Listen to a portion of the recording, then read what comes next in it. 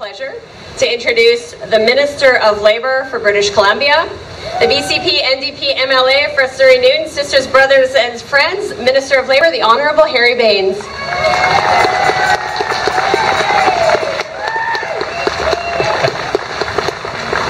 My sisters and brothers, after 16 years of long and hard wait, how do you feel today? And you know what? I'm excited as hell as well. Can I say that? We're talking to our Labour friends here. Yes, I'm so excited to be with you today as your Minister of Labour. And I tell you, 1966, at your first meeting, when Tommy Douglas came, and he said that the political decision would be paramount to Labour movement. You know what? They still ring true today, after 51 years.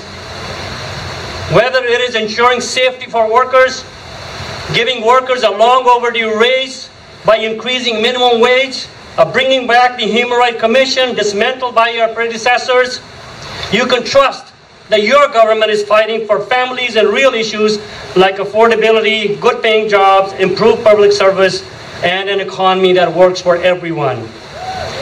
The theme of this picnic, inclusiveness, with a focus on new immigrants that are contributing to our BC economy and communities.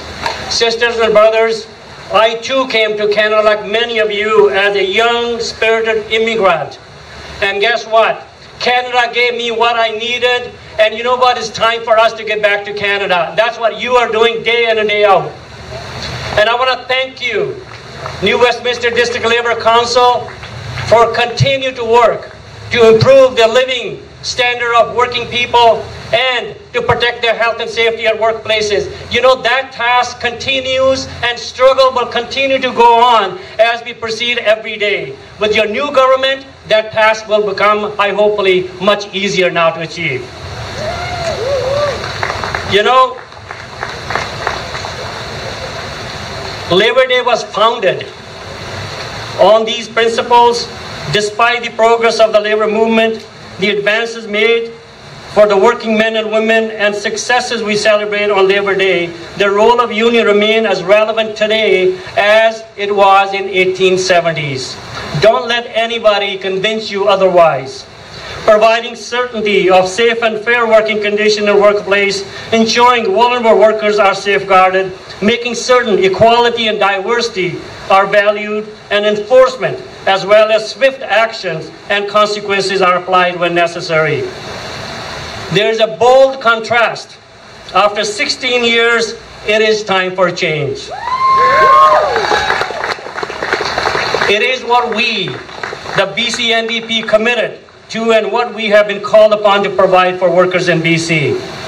The previous government, as you know, was neither focused on workers or workers' conditions, but we are. We are focused on better employment standards and improved health and safety.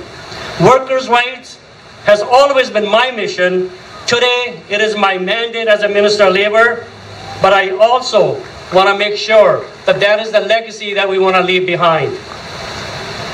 So let me summarize my clear message to all workers in British Columbia, that my mission and my mandate from my Premier is this, that we want to make BC the safest workplace regime in all of Canada. And we will do that by having a strong and effective prevention and enforcement regimes. And when injured workers needed help at WorkSafe, you understand WorkSafe? Should I call Workers' Compensation Board? If you don't understand that, I don't blame you. That they are treated with respect and dignity, that they get the health care and rehab services so that they are ready to go back to work to become, again, a productive workers. To our non-union workers, help is on the way. That we will have a better and higher standards for you and a strong enforcement regime. And when you need help, that your complaints are investigated and justice delivered on a timely fashion. And that if you choose to join a union of your choice, that there's no interference or there's no intimidation by no one, especially your bosses. To my unionized friends and brothers and sisters, let me tell you this. We have already started with a new leadership at the Labor Relations Board. So that you have a Labor Relations Board where you can trust and have confidence that your issues will be dealt with in fairness, with balance, and objectivity. And you know what? A lot of work needs to be done. Sister Irene, let me tell you, the minimum wage is going to $15 an hour come hell and high water. Mark my word. And once again, thank you so much, brothers and sisters. Continue to work and help those who need your support. Continue to do health and safety, because I need your support. Those workers need your support. And all those activists in the health and safety, you play a valuable role, and I will be depending on you to bring those changes. So thank you very much. Have a great Labor Day.